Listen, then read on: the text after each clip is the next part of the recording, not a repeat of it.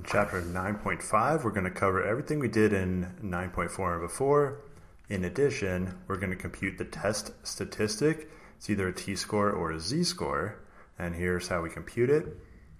And then we have to decide if it's right, left, or two-tailed, and then we're going to get our p-value off of here. They're really similar. They all use norm as dist. This one's got absolute value for the two-tail. This one's 1 minus.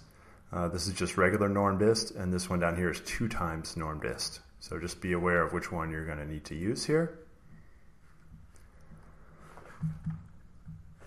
All right, this problem here, 21% of people support stricter gun laws. So it's from previous studies. So this is the statistic that already existed. So this is a regular P, 0.21. Q is 1 minus P equals 1 minus. All right, N, we're going to survey 100 people.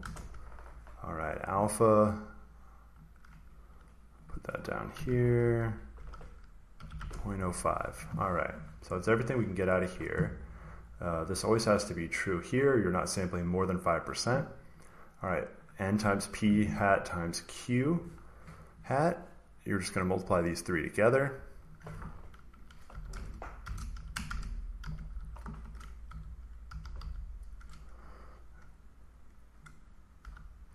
So we can use product.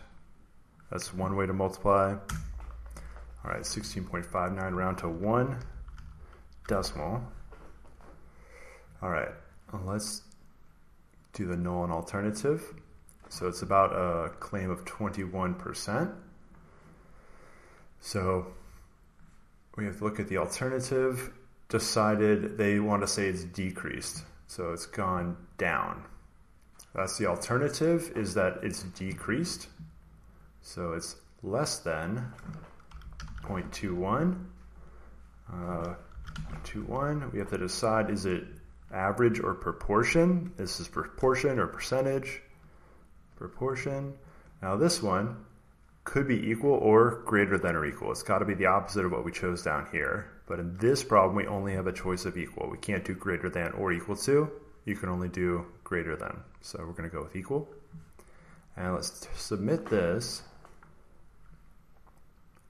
Okay. So the alternative right here, when P being less than 0.21, that's going to be a left-tailed. So we're going to eventually, at the very end, we're going to use this p-value, the left tail right here. So we'll go ahead and bold that one. All right. After surveying 117 people support stricter gun laws.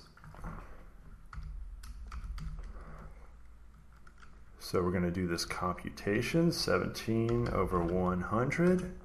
So it did go down. There's a chance that this will prove it. But of course, we have to eventually compute the p-value and compare it to alpha. So it's already promising that our sample already had a smaller proportion. But the question is this small enough to convincingly prove that it's gone down? All right, z-value, we have that right here.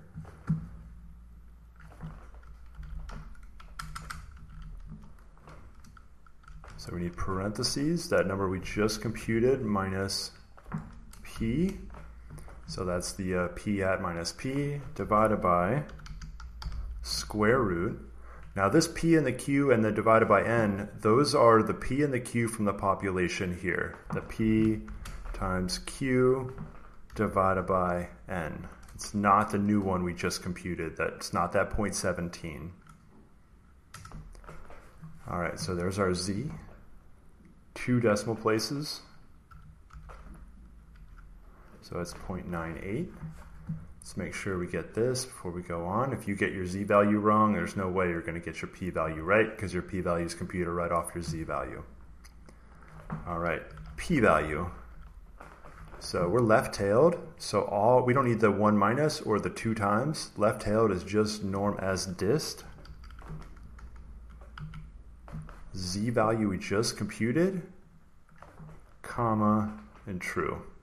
Almost always going true on all of these. So again, oh, why doesn't it say true? True, okay. So there we go. 4 decimals, 1630.